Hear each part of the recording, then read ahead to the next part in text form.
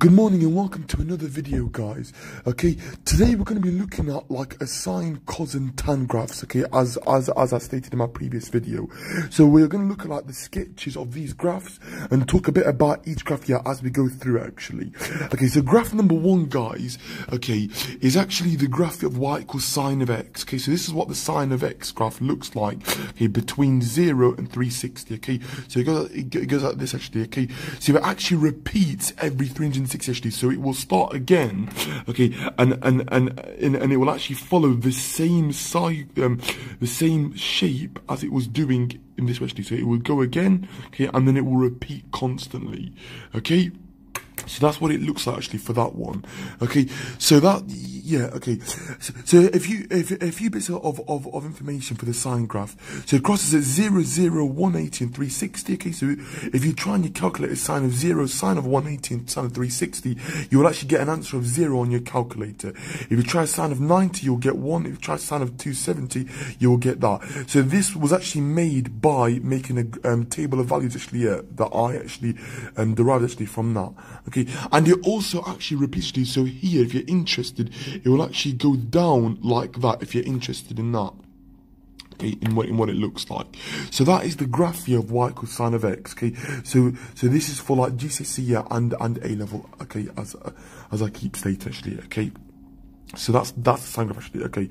So this is now the cosine. Okay, so the cosine actually starts at 0, 1. So if you type in cos of 0, you actually get 1. Okay, so it repeats again every 360, okay.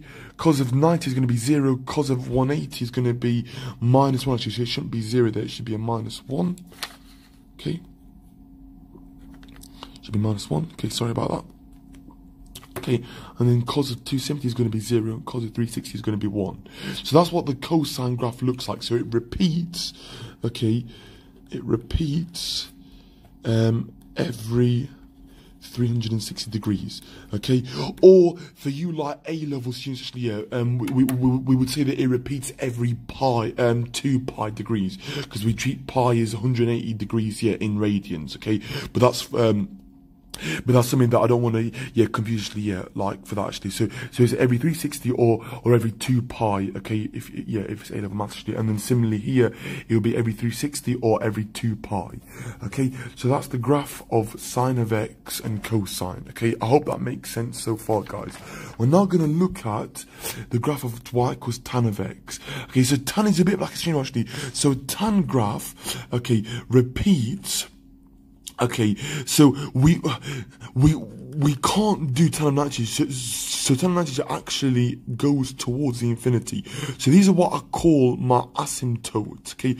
So asymptote just means that it cannot never ever reach that line there, so it can never reach, so you can never ever get an answer for tan of 90, tan of 270, because they actually tend towards infinity, okay?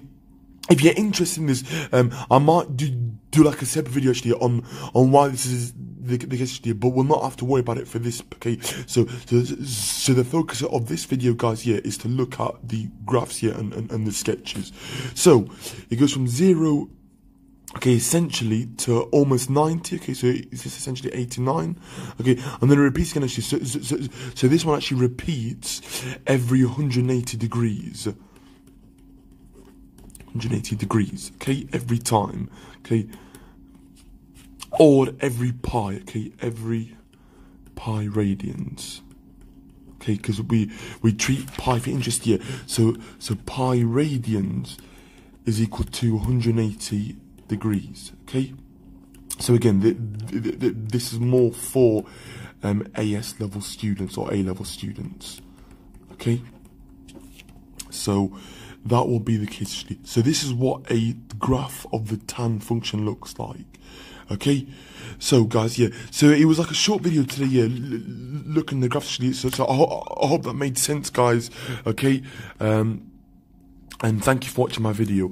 Also, guys, my last point is here, obviously, I've not mentioned, so I'm still doing the free giveaway, actually, for math stationery stuff, actually.